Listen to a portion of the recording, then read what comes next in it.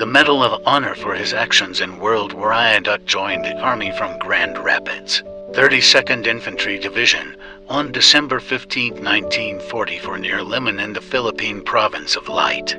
Dirk John Vlug, August 20, 1916, June 25, 1996 was a United States Army soldier and a recipient of the United States military's highest decoration. When an American roadblock on the Ormoc Road was attacked by a group of enemy tanks, Private First Class Vlug left his covered position, and with a rocket launcher and 6 rounds of ammunition, advanced alone under intense machine gun and 37mm fire loading.